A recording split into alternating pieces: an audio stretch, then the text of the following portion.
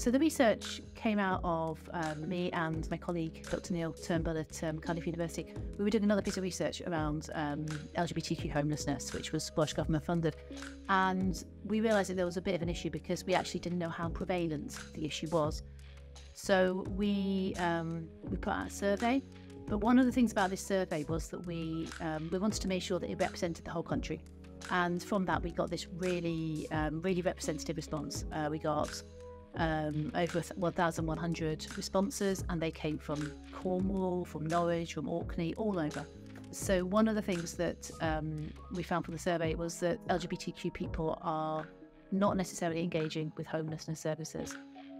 They often don't know how to make a homelessness application, and homelessness services are often not trusted places that they would go to.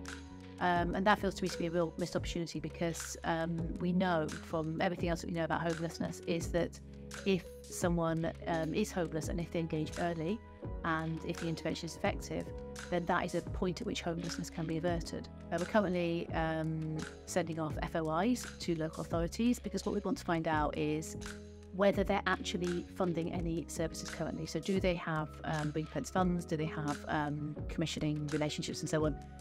Which mean that they've already got these interventions in place, because if they have, then the question is, what's going on? One of the things that we really want to do is to develop a toolkit, so work with communities, work with the LGBTQ community in order to help local authorities, homelessness departments to have the resources, to have the knowledge to engage with LGBTQ communities to prevent disengagement and to enable these effective interventions to happen much earlier and much more effectively.